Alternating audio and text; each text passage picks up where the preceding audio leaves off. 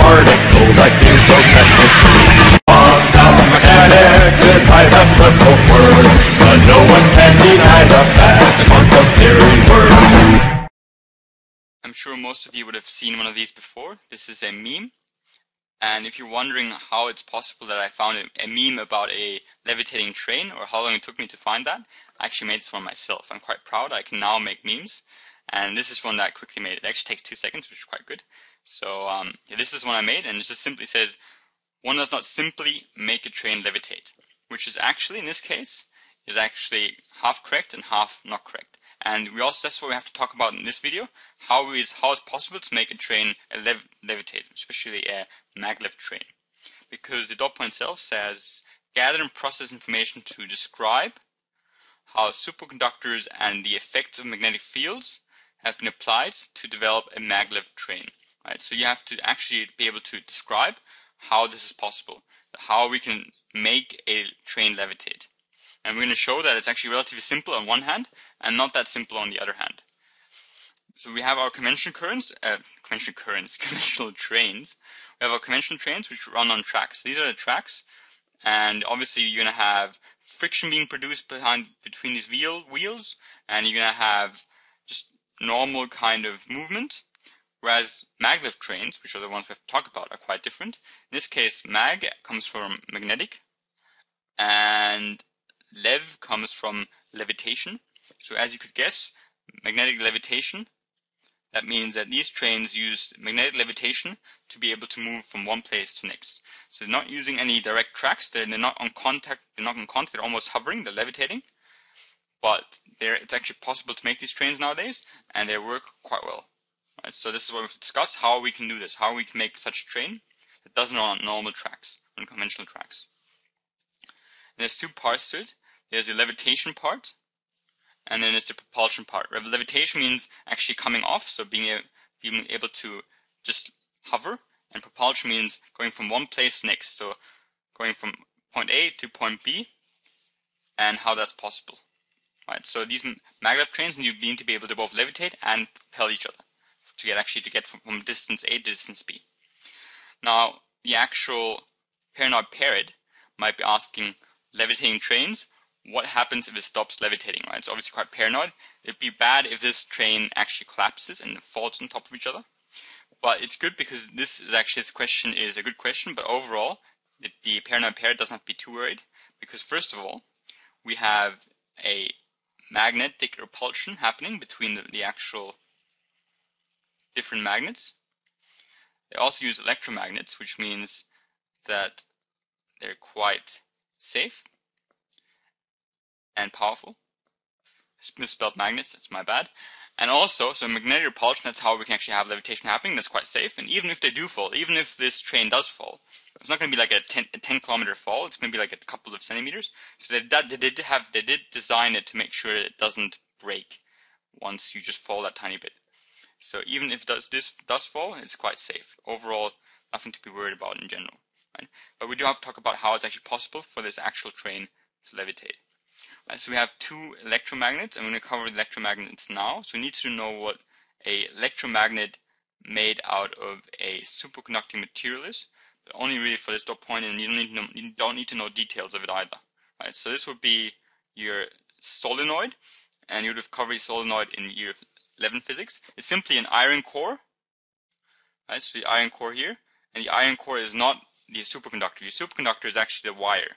So the wire that is wrapped around it, in this case it says niobium tin alloy, and that's a type 2 superconductor. Remember, we use type 2 for magnetic properties because they have a higher magnetic field tolerance. And these magnetic field wires, or these superconducting wires, what they do is they will help produce a very strong magnetic field. And the reason why they will produce a really strong magnetic field is because in a superconducting wire, the current that will flow will have no resistance, which means you can crank up the voltage, you can make lots of electricity flow, you're not going to produce any heat because there's going to be no resistance, and all that current will be turned into the magnetic field, because moving current will produce a magnetic field. Right? So the wire which is wrapped around the solenoid will be producing your magnetic field, and the wire itself is made up of superconductor, because the superconductor itself has no resistance, which means it can make a really strong magnetic field. And this would be the example of a train, and we have your superconducting coils here. So what I have here would be down there.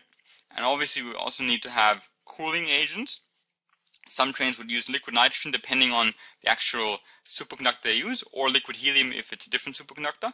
But they need to have a cooling agent, and they need to have your magnetic electromagnets for repulsion as well. Some use normal magnets, but it's often electromagnets. Alright, so the idea would be to have, let's say we have, these are the tracks here. And these are our maglev trains. And the principle for levitation is relatively straightforward.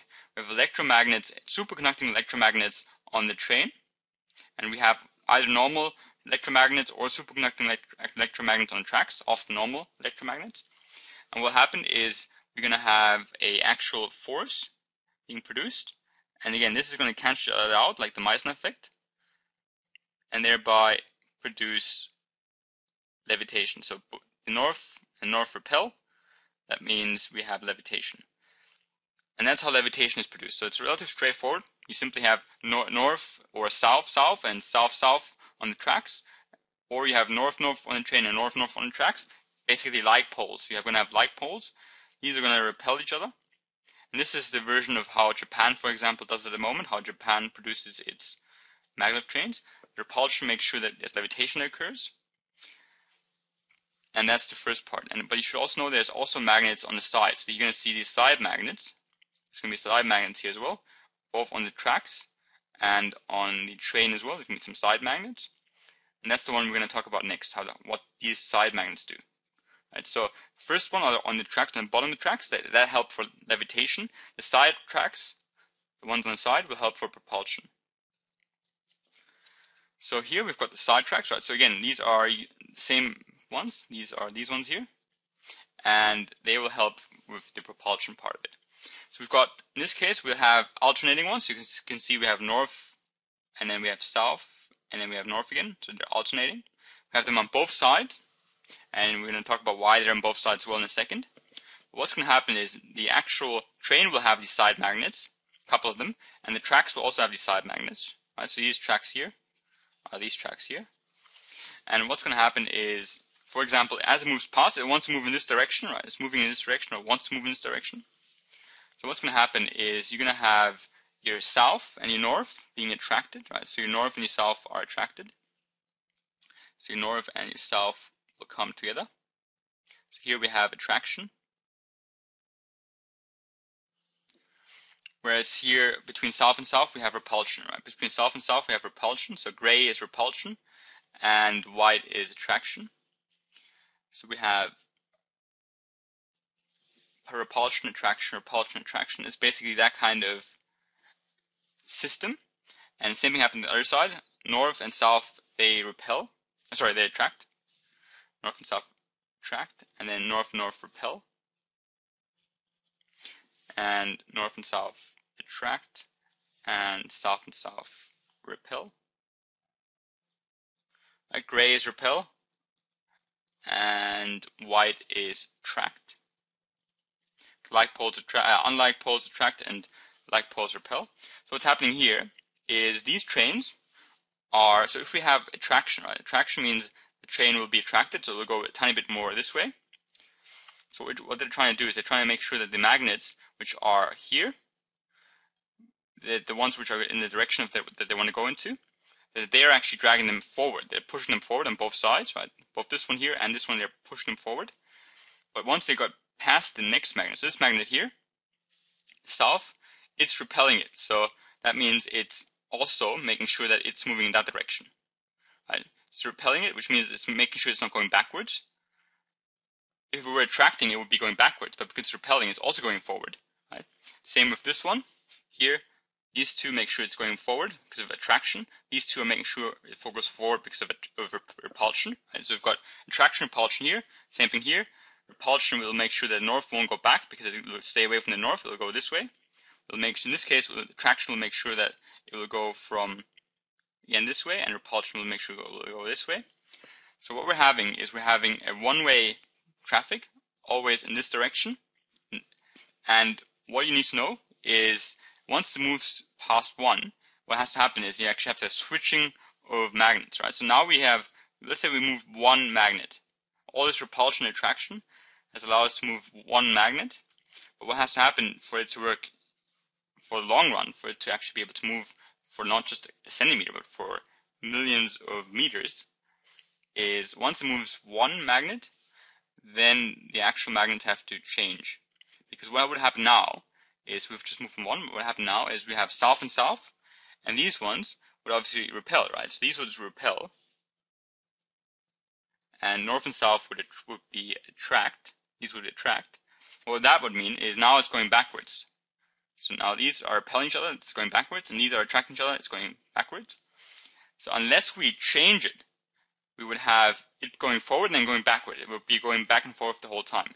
But if we change it, if we change the actual magnets, let's say we make this one a north, north, and north, and the other ones make south, south, south. Again, just imagine red is meant to be south, and blue is meant to be changing them all. I'm just going to change one side, right? So, did I mess it up? I forgot to. Oh, the actual on the train. Sorry, the ones on the train don't change. That's important. So the ones on the train don't change. The train stay the same. Whereas the ones on the track, they change. Whenever it gets past 1, the track ones change. Because now what happens, let's say this one is not south, it's meant to be north. This is meant to be north. It's going to be a bit messy. This one's going to be south. This one's north. This one's south. So now, because of that changing, we have north and south attracting, right? So here we have attraction occurring between these ones. And we have repulsion occurring between south and south. And we would have attraction occurring between north and south. And repulsion occurring between north and north. So now it's all good again. It's going to go that one way, right? So it's going to go straight the one way we want it to go. All of these will make sure it goes in the direction that it's meant to go. Whereas beforehand, they would have gone backwards. And the same would happen on the other side.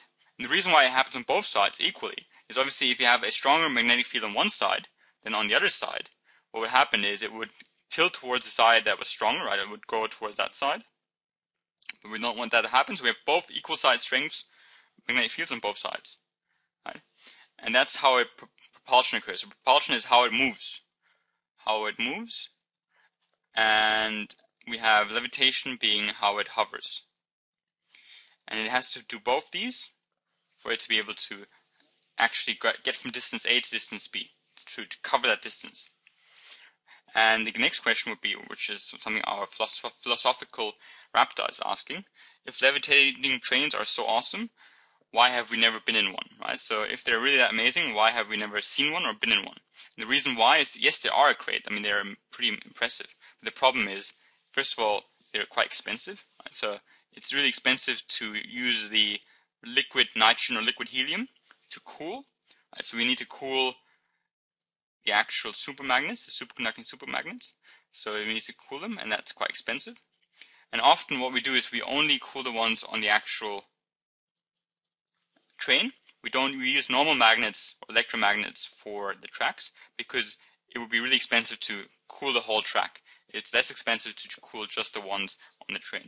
Right, so it'd be really expensive, and also the technology which is required is quite advanced, which is why countries like Japan and Germany, they already have a couple of them, but other countries are still lagging behind. But like overall, because it's so expensive and the technology is so advanced, we don't see many of them. And most of you would not have been, maybe some of you would have been, but most of you would not have been in one of these maglev trains. Probably in the future, we will be in more, especially as we get better superconductors, but at the moment, we're still using mostly the conventional trains. I'll go over the open again. It says gather and process information to describe how superconductors and the effects of magnetic fields have been applied to develop the maglev train. Right, so magnetic fields are all these lines that I drew earlier, and I said that levitation, that's how it hovers, is achieved by having like repel like. We have electromagnets made of superconductors in the actual train. We have normal electromagnets on the tracks, and they're repelling each other, which means we have hovering happening. That's levitation. And propulsion was where we have these are constantly switching. So these are switching, these magnets, whenever something moves past 1, they switch around to make sure that we have a one-way direction occurring. And that's to like attracting, unlike attracting unlike, and like repelling alike. They use those properties, those known facts, to make the train actually move by making these ones on the side switch, whereas the ones on the train will stay the same the whole time. I hope that was useful. Thank you for watching.